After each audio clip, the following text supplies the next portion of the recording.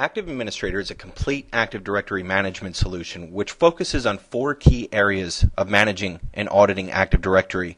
Those areas, as you'll see, are security and delegation, group policy, auditing, and recovery.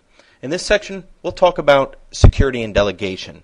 Active Administrator has the ability to easily assess, audit, and assign delegated permissions in Active Directory very easily and very concisely.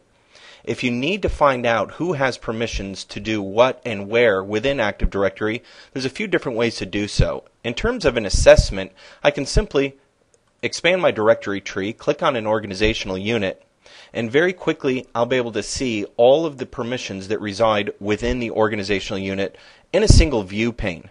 More importantly, I can see color coding of the permissions so I know exactly how these permissions are being applied in Active Directory. As I scroll over, you'll notice many different column headings here indicative of different items, such as the source, for instance. Any permissions that you see